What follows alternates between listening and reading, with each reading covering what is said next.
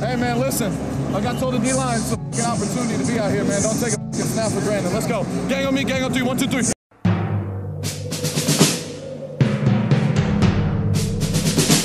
The autumn wind is a pirate,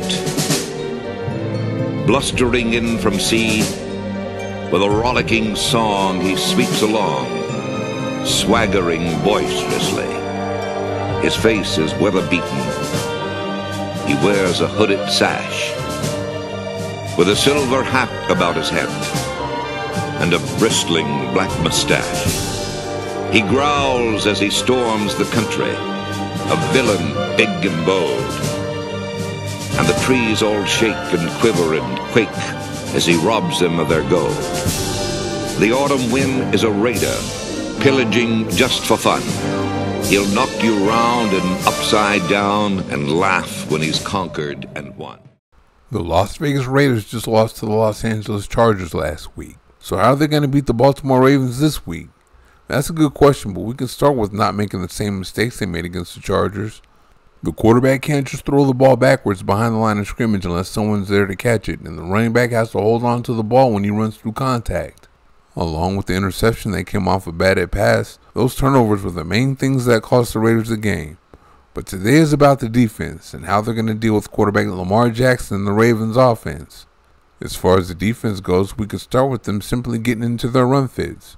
The Raiders actually did that for the most part. They just made mistakes on 3 occasions, and it cost them a 46-yard run deep into their territory, a 12-yard touchdown run, and a 61-yard run deep into their territory. Otherwise, they had the Chargers offense stopped.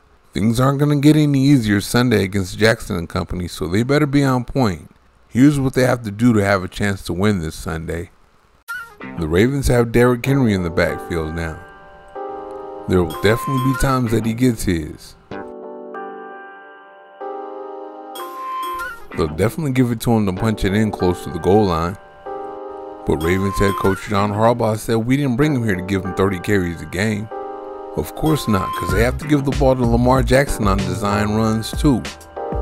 He's a very dynamic player with the ball in his hands, so the Ravens have to use it. He's going to finish this run just like a running back. That's something else when you have a quarterback like that, because it's like giving a running back an extra blocker. And he gets to use a running back like Derrick Henry to hold the linebacker. The Raiders better be ready to break down and tackle, because this guy has moves. Watch this. Oh.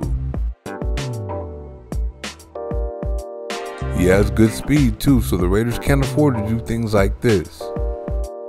Marcus Epps is in the box and he gets tangled with one of his defensive linemen, so he's not able to get into the big gap there. Then free safety Trayvon Merrick misses the tackle. The Raiders paid big for that. 46 yards, 1st and goal. This isn't good either. You can't have one defensive player directly behind the other and still have gap integrity. And when you don't have gap integrity, the other team has holes like this to run through. And here's the biggest one. Why is linebacker Divine Diablo taking on a guard that's double teaming the nose tackle? You gotta take him on with your inside shoulder so you can disengage and scrape if you need to. And why is safety Marcus Epps charging the line of scrimmage? Those 3 plays are why the Ravens had 176 yards rushing on the day. If they do this again Sunday, it's gonna be worse. But it doesn't have to be like that. The Raiders can play the run. You know Max Crosby puts his work in. Interior defense lineman Christian Wilkins puts his work in too.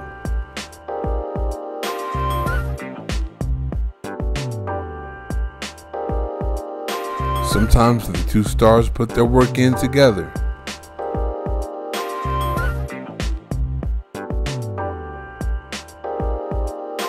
Adam Butler puts in his work.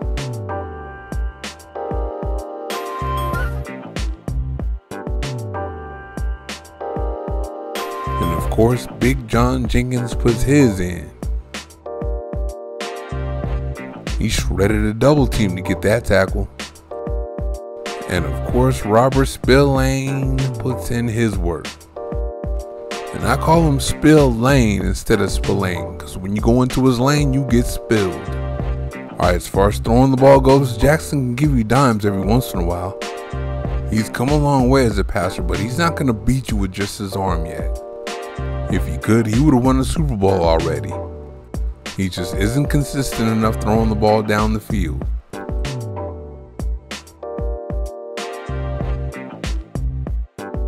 He almost messed around and threw an interception here.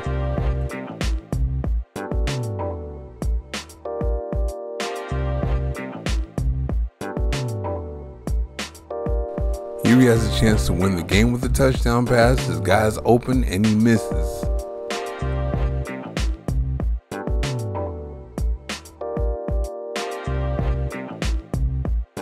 Then the next down, he's going to get a shot at an even more wide open receiver and miss. That's why I have no real fear of Jackson throwing the ball. I trust the Raiders corners to cover the Ravens receivers too. Along with Nelson Aguilar, who I don't have in this video, the Ravens have Rashad Bateman and second-year man Zay Flowers at receiver.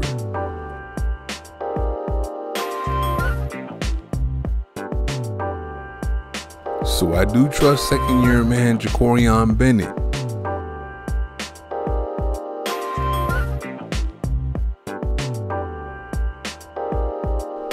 Slot corner Nate the Natural Hobbs.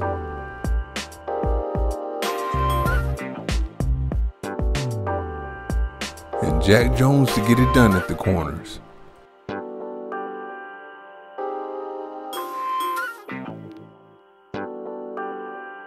Oh, and I'm expecting a bounce back game from Merrick. That was a big missed opportunity right there.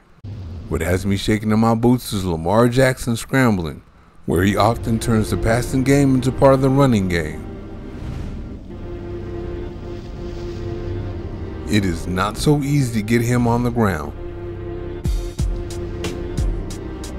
And he has the speed to eat up yards before you even get to him.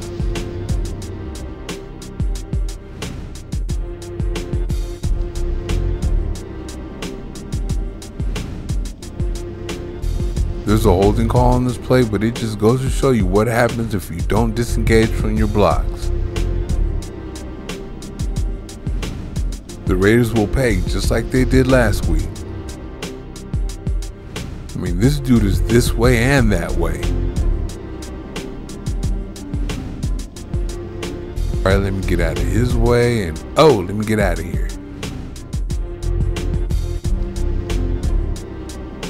He can find an open man on the run too. Here he finds the check down.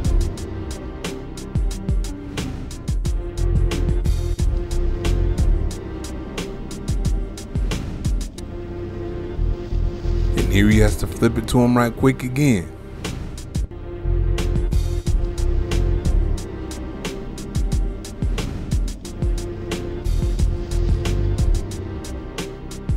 And here's a dime on the run.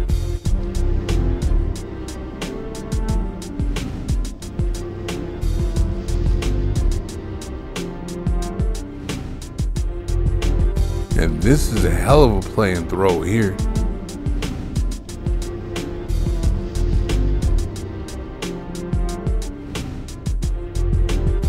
Oh. And oh. And we have a touchdown, folks. The Raiders need to do the same thing they did with the Chargers last week. Maintain your rush lanes while bringing pressure right to his face. Here they have contain on the edges while they bring Max Crosby up the middle on the stunt.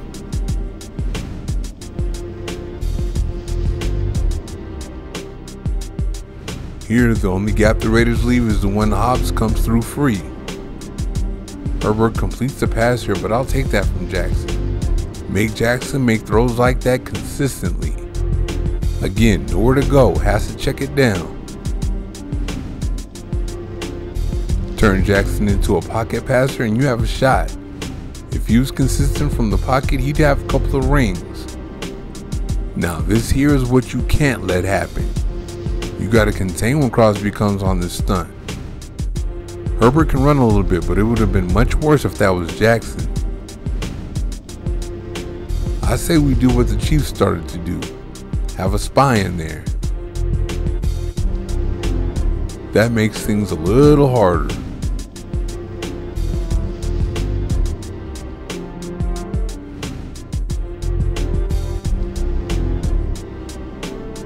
Diablo with his speed should be the Raiders spy. There's a good chance for him to redeem himself from last week too. When you have a spy in there, the middle is taken away.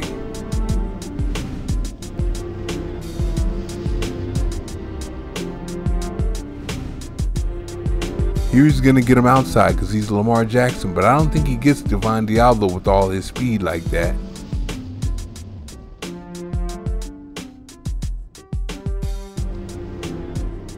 And hey, sometimes when you're spying around the line of scrimmage, you get a chance to bat one down.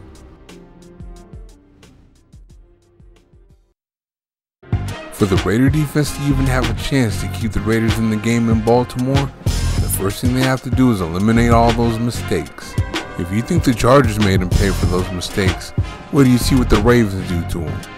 We're talking about Derrick Henry, who's led the league in rushing multiple times, and Lamar Jackson, who makes defenders that are trying to tackle him look very silly on a regular basis. I'm not worried about Jackson killing the Raiders from the pocket. Jackson is still not proven to be a pocket killer. The Raider corners can cover the Ravens receivers. And the Raiders play the run well when they're not making those mistakes, so hopefully they can clean them up, and let's see what happens. Thank you for watching. See you next time.